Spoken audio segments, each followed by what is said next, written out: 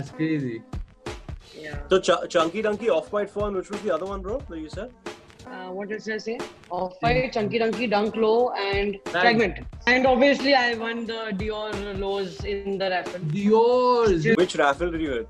I entered the raffle in Dubai and just one simple single entry and I just got it. It's like the best thing ever to happen in my life. Never got any sneaker on retail. Probably it was all leading to this. I was supposed to get this. Yeah, man.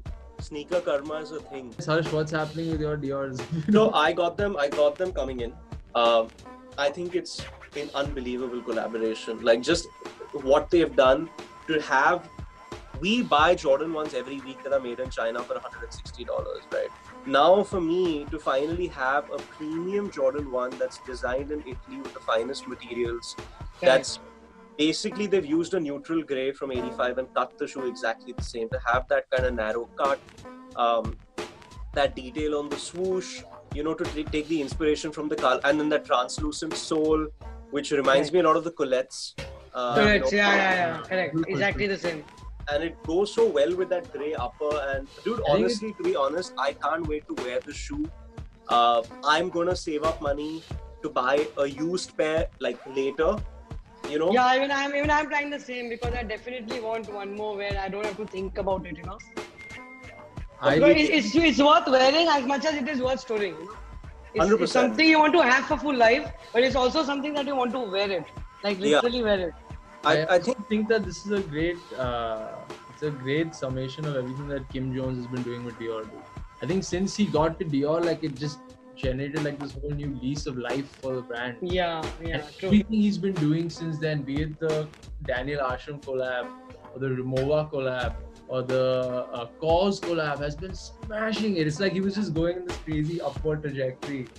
Vedant, even the Stussy stuff that they did was... that's amazing. That's a fucking high fashion house like Dior would collaborate with like a really cool urban street label like Stussy, dude. It was insane, soon enough.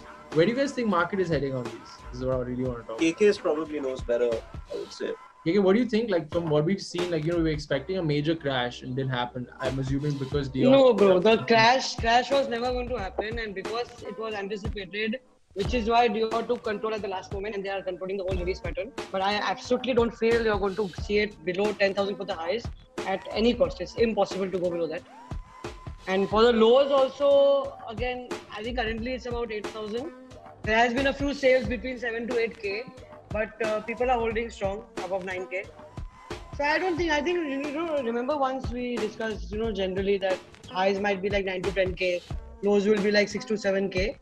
So that I think still stays as probably in worst case scenario, but I don't think there's a downside from here, not at all, bro. Because nowadays so many people are just so comfortable holding the pairs that it just doesn't matter. The whole pandemic went by, nothing happened on StockX, prices went up only. People are very strong to hold pairs now, so there is no desperation to sell.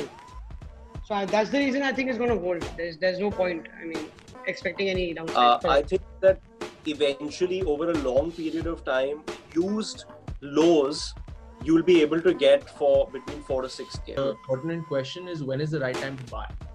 From an investment perspective, from a collector's perspective, when should you buy? I think September, October probably, bro. Because I think by October most deliveries would have been made, you know, and historically with any shoe, you want to try and cop when most people have those shoes in hand. Correct. When your supply is highest. So, and then after that, dead stock pairs will start drying up very quickly just because of the sheer demand. And you have to also realize, bro, out of like the very limited number of pairs, most of these pairs have gone to people like me or other actors, you know, models, influential people, and those people don't really sell their shoes, you know. So, there's also that.